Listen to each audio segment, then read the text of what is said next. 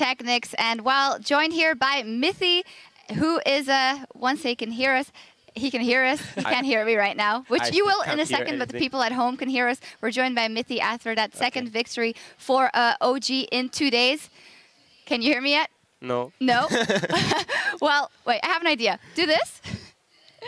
Can you hear me now? Yeah. All right. That was a pretty good 2 days for OG already. Tell us about this game specifically, because it was quite hyped in terms of 2 versus 2, and it ended up being the 2 versus 2. Yeah, we wanted to lane swap. Plus, we have never played Vayne before. Like, we played it like 2 times. So, but I told Niels that I wanted to lock him in Vayne because it was really OP against that comp. And we wanted to lane swap, but then we blind swapped, they swapped on us. Then we were a bit scared, but they didn't really do much. And then we could have killed him, but Niels misplayed a bit. Even though I'm not sure, but I think we could have killed. But I'm not sure if the guy would have died if Niels auto-attacked before he hit. But yeah. That's kind of how it went. Yeah, a pretty elaborate explanation, and it was very close as well. Tell me about more of your game plan, because, you know, we've repeated so many times that H2k is so good in the beginning of the game, and it did seem that you guys on every front just wanted to shut them down early. Well, I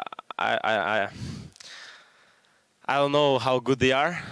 We were very scared. I was very, I mean, not scared, but I have a lot of respect for Kazing, and I was, you know, like, hyped up, you know, like a bit scared in a way about the match. But so I gave my best and it worked out. But we haven't really seen, like, we haven't played against any of these teams online. I mean, offline. So it's hard for us to say how good we expect them to be or how good they are. Maybe they're much better than they play today. It's just a best of one, so you never know. I think it's very interesting because you guys showed a lot of strengths there, even growth. I didn't see Niels really play Vayne in Challenger. One thing I wanted to pick up on was H2k in this game. They did so many things differently to how we're used to them doing. Only in 3 games, 2 after Kissing joined, did they ever give up the first 3 dragons. That is something completely not like the H2k we know. Just also the 2v2. Yesterday, Kissing said here on the analyst desk that he felt Hyanan and Kissing were the best 2v2. You guys certainly made it not look that way. What are your feelings on how strong Niels and yourself, Mithy, are? How good are you compared to every other bot lane? We're fine. You're fine? Yeah. We're fine. You look better than fine in that game, I must say. I love how Niels is sitting here. He's quite confident. You just keep it cool, and you're like, we're fine. And you like having a great scoreline yesterday, 0-2-16 on AlphaDraft. The thing is, I feel, or I'm getting the impression that a lot of LCS teams think 2v2 killing people or just trading and out-trading is important. But in reality, all you have to do is farm up, get a good comp, and not die to ganks and lose the game. And yeah, I think we do that good.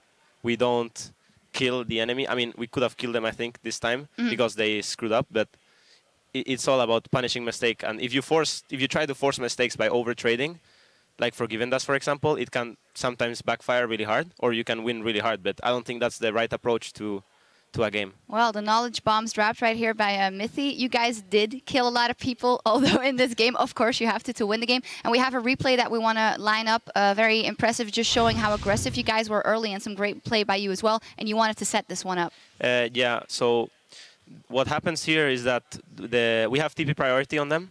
The Maokai has no TP, we do. So we can basically force a 4 versus 3 on bot lane, which means we can dive them easy with the picks we have. And then we just basically call it off. We tell Peke we're gonna dive bot, so you can like just do whatever you have to do. So you are here at least 3 seconds earlier than Kassadin. Flash. Yeah, like just whatever, you know, because he can, like, if Kassadin roams first, it can be a bit annoying. But if he roams at the same time as him, it's fine. And we just set it up. We're 1 man up, so all we have to do is just click our spells and kill them. Yeah, they can't do anything. Click right now. Yeah. So yeah, they smell it too. They start running, but well, I mean, Janna has to flash out.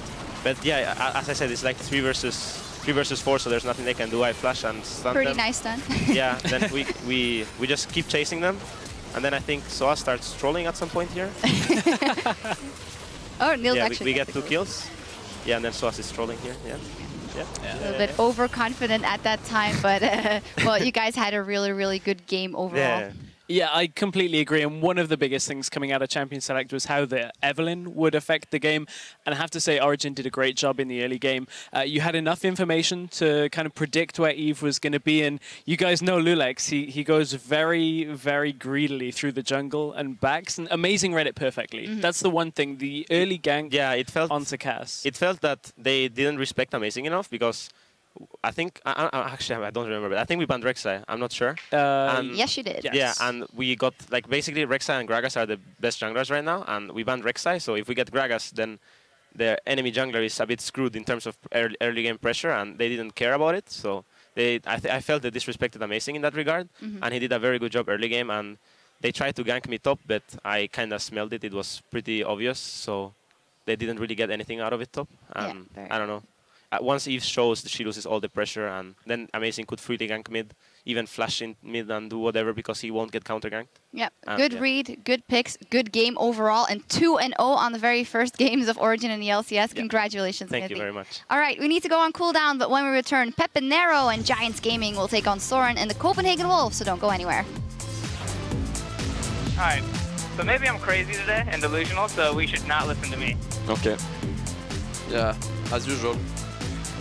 Per usual, don't listen to me. They founded the Monsoon, will keep Lulex alive, just barely, but Niels finds one. Can he do another? Condemn against the wall, so a double kill. You have to back, you have to back, you have to back. You have to Fight back, them, fight them.